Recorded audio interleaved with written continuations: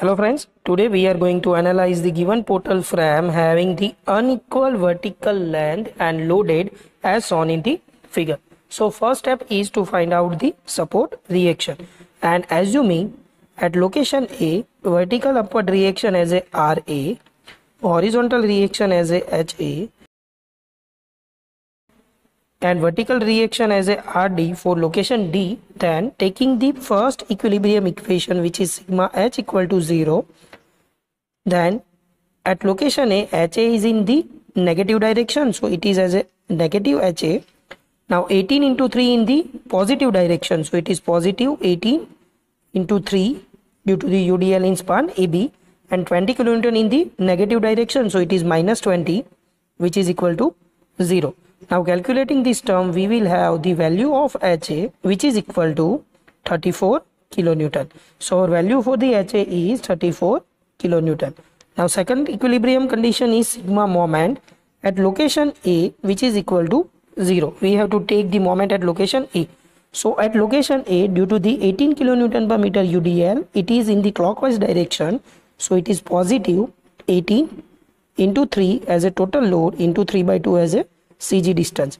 Now at location B to C, we have 12 kilonewton per meter UDL, which creates the clockwise moment with location A.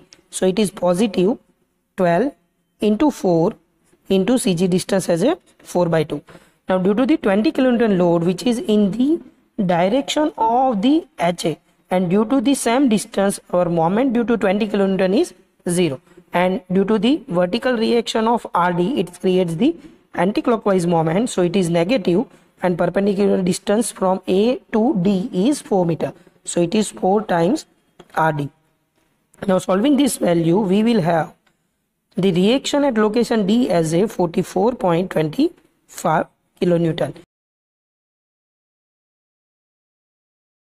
And the third equilibrium condition is sigma V equal to 0, so RA in upward direction, RD in upward direction, so RA plus RD.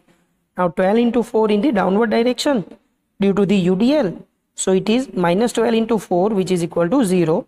Now putting the value of RD as a 44.25, we will have the value of RA as a 3.75 kilonewton. So first step is to calculate the support reaction. After that, we have to discrete this wall frame with the given load as well as the support reaction as shown in the figure. We have to just discrete wall, beam and column, and we have to apply the given load as it is on the frame as well as the support reaction. Now we have to equalize wall system using sigma H equal to 0, sigma V equal to 0 and moment. So first of all, if we take the vertical load at location A, it is 3.75 in upward direction. So we have to apply a downward load of same value 3.75 kilonewton as we have to equalize the AB member. Now in actual member, we do not have any vertical load on the point B. So we have to apply the opposite and equal load of 3.75 kilonewton at location B.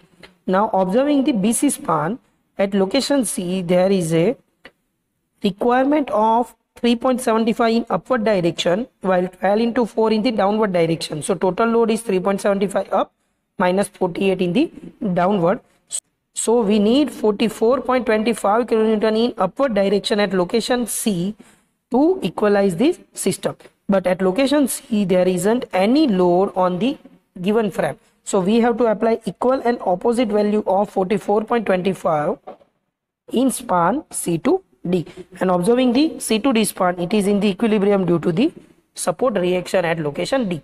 Now the next point is we have to equalize the horizontal load, and observing the point A, 34 kilonewton right to left load is there and 18 into 3 from left to right. So total load is 34 in the negative as a minus 34.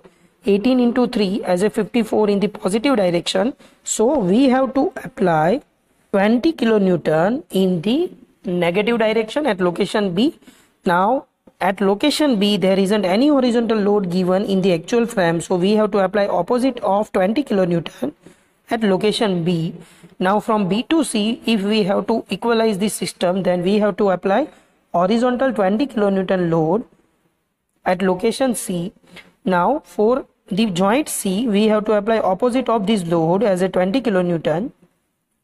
And observing this CD span 20 kilonewton at location C in the positive direction, at location E in the negative direction. So total system is in equilibrium. For AB span 3.75 kilonewton compressive load is there. For B to C 20 kilonewton compressive load is there, and for C to D 44.25 compressive load is there. So for this given frame, we have a negative axial thrust diagram, which is according to the calculation AB span having the 3.75 compressive load,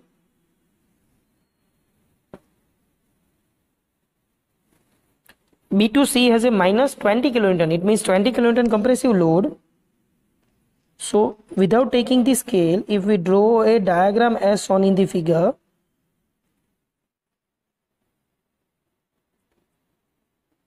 and for C to D it is minus 44.25.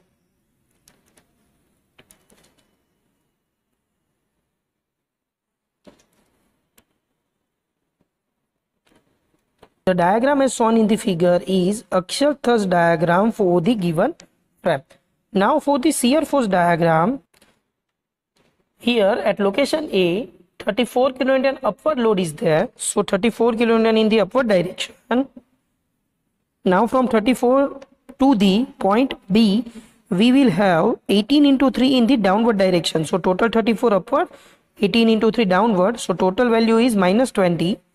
We have to connect it as a inclined straight line as shown in the figure. And at location B, due to the 20 kilonewton upward, it is 0. Now observing this figure, we will have 0 point between A to B. So if we take a x meter from the location A as a 0 shear force, then the rest value is 3 minus x, and the value is 20 due to the vertical 20 kilonewton. Now if we calculate this value x as a 34 by x, which is equal to 20 divided by 3 minus x due to the similar triangle rule, then the value of x, which is equal to 1.89 meter.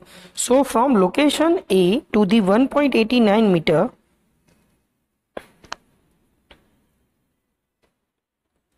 we will have the maximum bending moment between A to B. Now for B to C span, we have 3.75 upward load. Now from location B to location C, 12 into 4, it means 48 kilonewton downward load is there. So 3.75 minus 48 as a 44.25. And due to the UDL, we have to connect these 2 points by the inclined straight line. And at location C, 44.25 kilonewton is upward. So our value is 0. Here also between B to C, there is a 0 shear force where the maximum bending moment will be there. So if we take the point as a y from the point B, then the rest value is 4 minus y. Now using similar triangle rule between B to C, we will have 3.75 divided by y, which is equal to 44.25 divided by 4 minus y, and by solving this value, we will have the y as a 0.31 meter. So from location B at distance 0.31, we will have maximum bending moment between B to C. Observing member C to D, we will have 20 kilonewton horizontal load. So 20 in the horizontal direction in the positive way, and from C to E there isn't any load, so we have to draw a horizontal straight line. At location E, 20 kilonewton downward load is there, so our value is 0, and from E to D there isn't any point load, so straight line.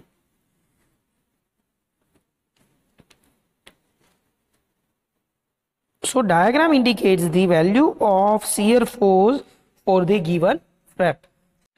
Now we have to calculate the bending moment, and for that, if we take the moment at location B,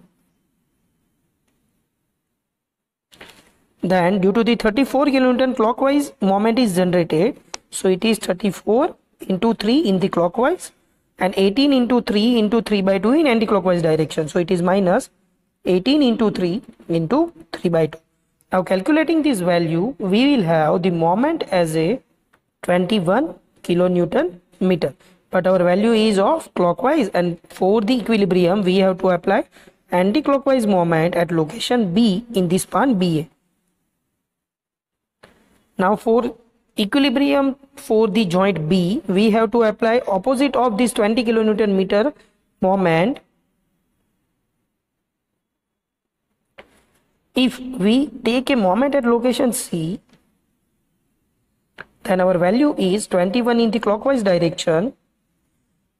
Now support reaction is 3.75, 4 point B, so it is in the clockwise, and the value is 3.75 into total distance as a 4 minus 12 into 4 into 4 by 2 in anti-clockwise direction due to the UDL. So our value is minus 60 kilonewton meter. Now minus 60, it means we have to apply a clockwise moment at location C,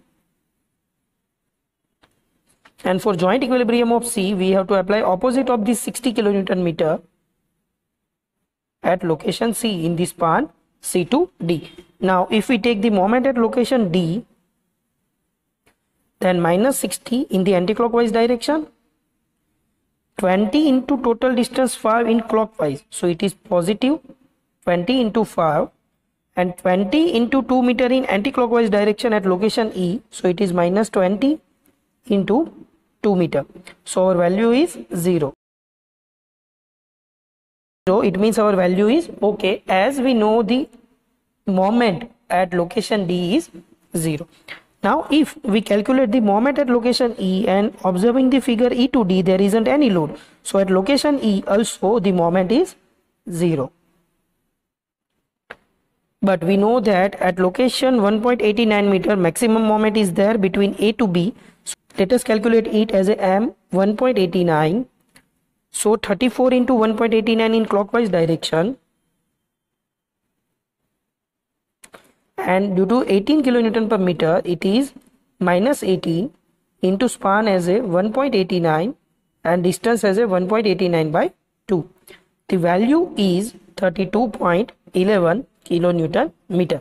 The value is clockwise, so we have to apply anti-clockwise moment at this location of maximum moment. Now similarly between B to C at location 0.31 meter, the moment is 3.75 into 0.31 in clockwise direction,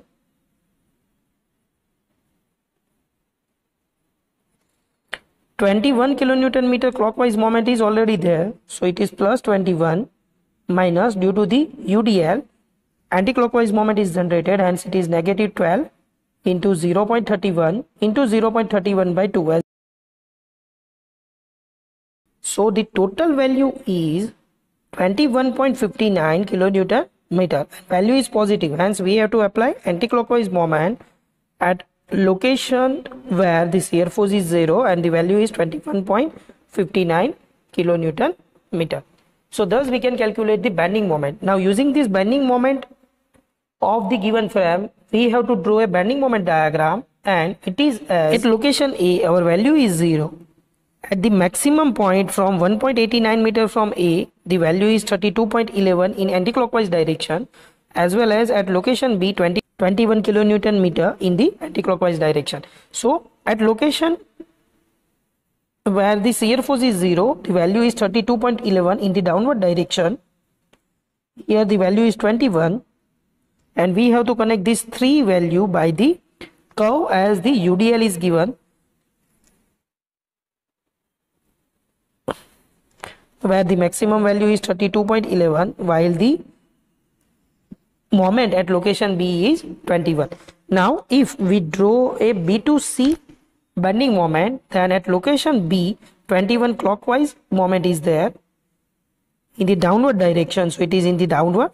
At location maximum from B to 0.39, if we take a value as a 21.59, which is slight higher than 21,